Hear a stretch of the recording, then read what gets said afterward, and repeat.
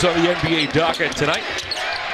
Those of you joining us on NBA League Pass, great to have you aboard for the Central Division matchup as Tristan Thompson loops it over Drummond. And off the board.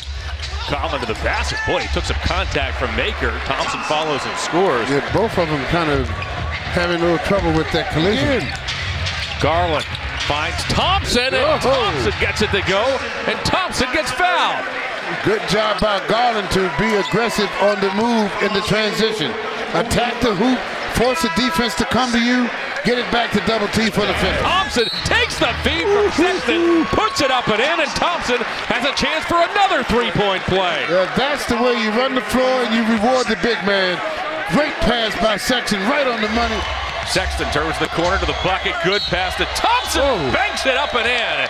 Nice recognition by Sexton as he quickly ran out of airspace and real estate with Drummond closing. He found the open man, and Thompson has another chance for an and one as the Cavaliers have taken a 12-point lead. Sexton up top for Nance. Bats it to Thompson, and Thompson thumps it home.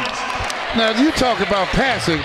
That was a good sequence of passing right there. Good touch pass by Nance Jr. Couple of games not so far here tonight. A touch pass from Nance. Cavs by 15. A Heilig shot.